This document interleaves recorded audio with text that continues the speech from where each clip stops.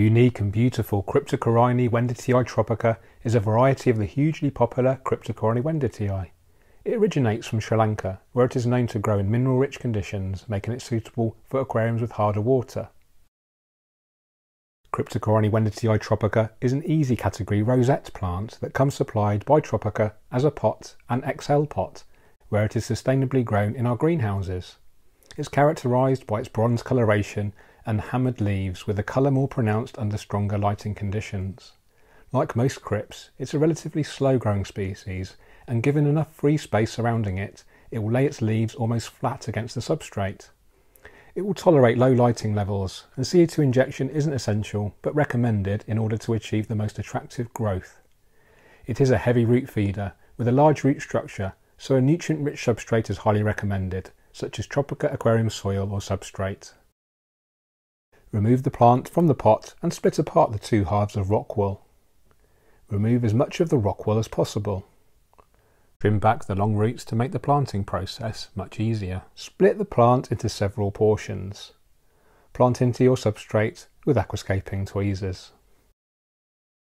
Cryptocoryne wendtii tropica makes an ideal mid-ground plant for most sizes of aquarium, growing up to 20 cm tall, although it could potentially grow too large for nano aquariums.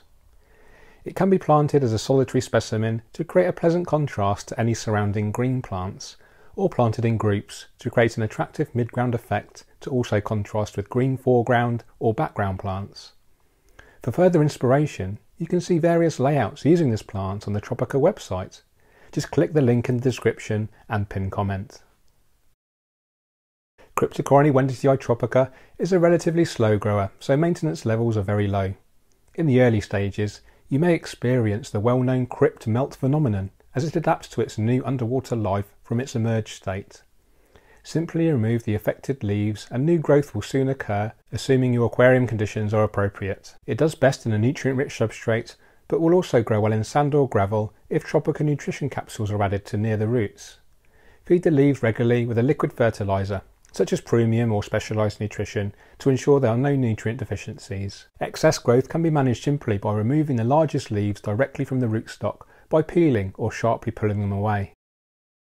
The beautiful Cryptocoryne wendtii tropica is a classic slow-growing and low-maintenance mid-ground plant suitable for medium to larger planted aquariums and aquascapes. Being easy to grow and care for, and with its unique bronze colour and ruffled leaves, we are sure you will have great success with this wonderful crypt.